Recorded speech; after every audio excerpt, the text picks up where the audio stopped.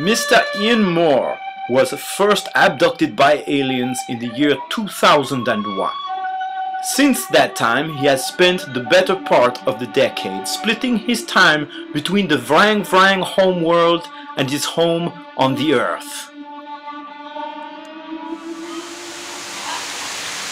Time and place are really an abstraction. I mean, what you do well in one place, you're likely to be able to do well any place. And that's kind of how I approached entertaining the vrang. Excuse me. On the Earth, Mr. Moore has gained a certain amount of notoriety as a street performer, and as well, he has honed his skills in the world of the vrangvrang.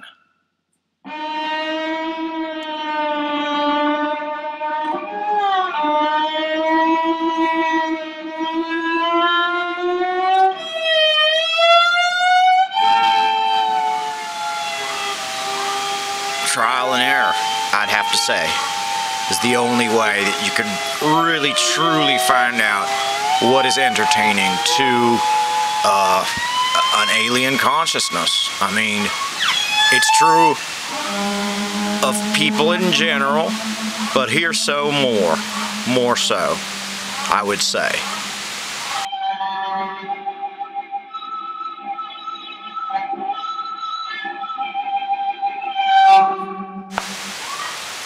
I mean, you could say, and a lot of people had said, that my life as an artist on the Earth was washed up. But I mean, here, I can't fail to be a success, you know what I mean? How many humans are there doing this sort of thing?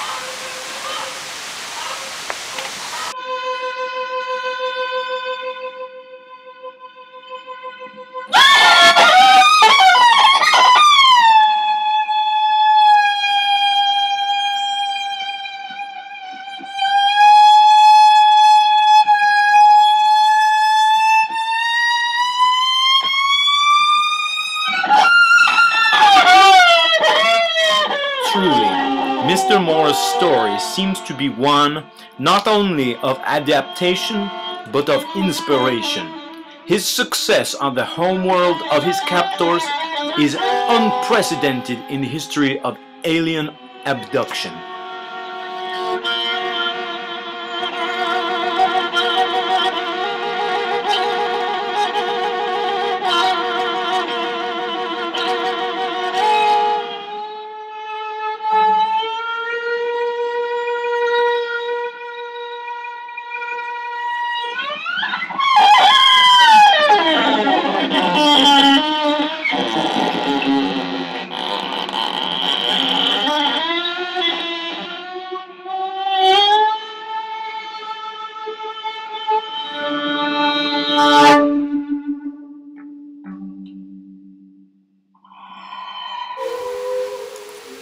You know, a lot of the humans that I've met here on the vrangvrang home planet, you know, once they're abducted, they act as if their life is over.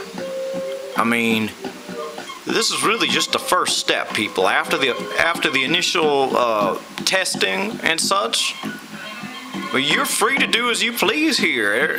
There's no need to close yourself away from what's going on around you. I mean, a lot of the humans, they sort of ghettoize themselves. They hold themselves apart. Helplessness and depression, and they're acting as if they think that they're going to be rescued by, I don't know, space marines or some such. Me, I've always been one to just get out there and see what's going on, and I mean, I think this really has been my finest hour, as it were. Really, I would have to say as much. I feel bad for my fellow Earthlings who they just wander around as if they don't know what they're capable of. That's all I can say. Thank you. Thank you for listening.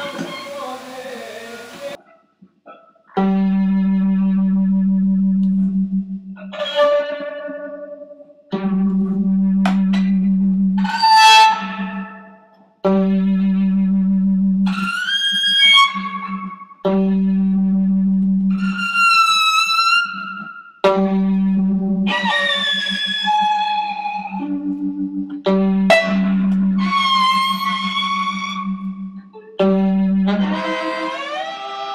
many experts now agree that the current economic downturn affecting the planet Earth is in part due to a period of relative prosperity among the vrangvrang. If this is so, Mr. Ian Moore's survival tactic of learning to make the most of new audiences for his art seems almost like stunning brilliance.